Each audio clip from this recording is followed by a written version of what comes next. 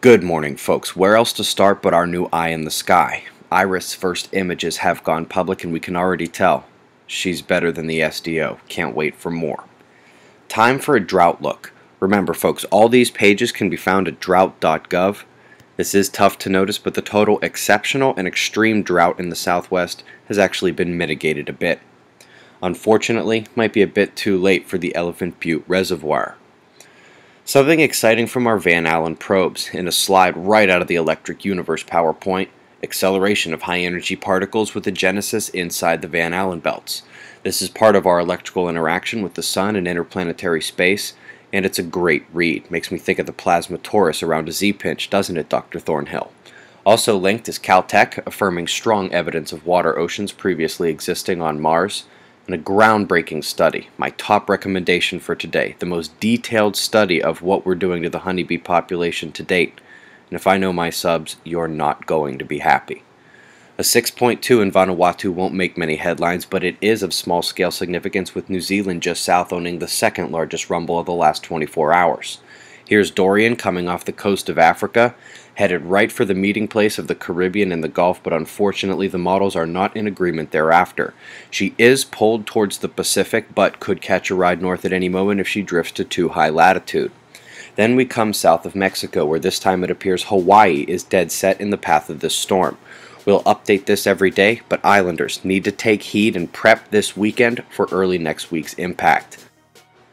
Revisiting the drought in New Zealand, if you remember, it's breaking records, now officially the worst in 70 years. Meanwhile, the rain wants to stay south of there, next cell staying a bit south in Tassie territory. Folks, it's that same low in the northeast Atlantic causing flash flooding in Dublin, Ireland, fantastic lightning displays up and down the convergence line, and a deadly heat wave out in front where the wind draws north from Africa to meet the low. The U.S. wind map reveals a convergence line right in the center, lines of warm, moist southern air coming up to meet cooler dryness from the north, which must equalize their pressure, temperature, moisture, and electric potential, all right above your head tonight. Latest official sunspot numbers: red is predicted. We were predicted to be pretty low, but have gone lower, following one of the longest and lowest solar minimums on record. Furthermore, the sunspots we do have appear to lack magnetic complexity requisite for larger flaring, and the few that do have that complexity refuse to flare at Earth. Eruptions favor the backside and the east and western limbs for nearly 2 years now.